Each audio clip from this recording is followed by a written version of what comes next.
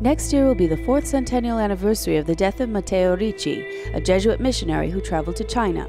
He was one of the greatest evangelizers of Christianity in China.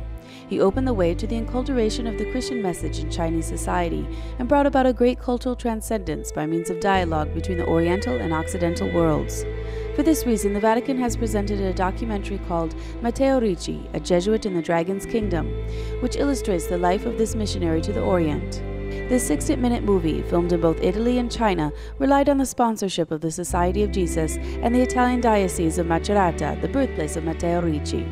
Jean Condrecage, the director of the documentary, obtained permission from the Chinese government to freely enter their country and get footage from such places as the Forbidden City.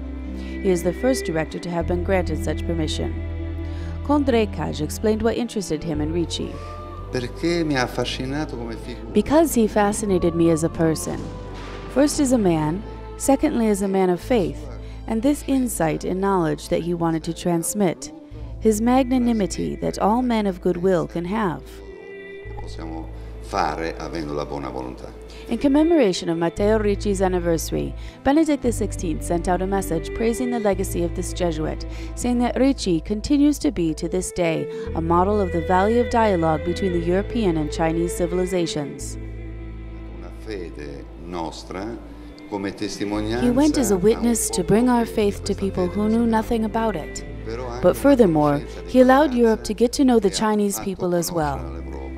This is extraordinary as it signifies that this interaction has been created thanks to his logistical capacities. That is why I believe a figure like him will be remembered for generations to come.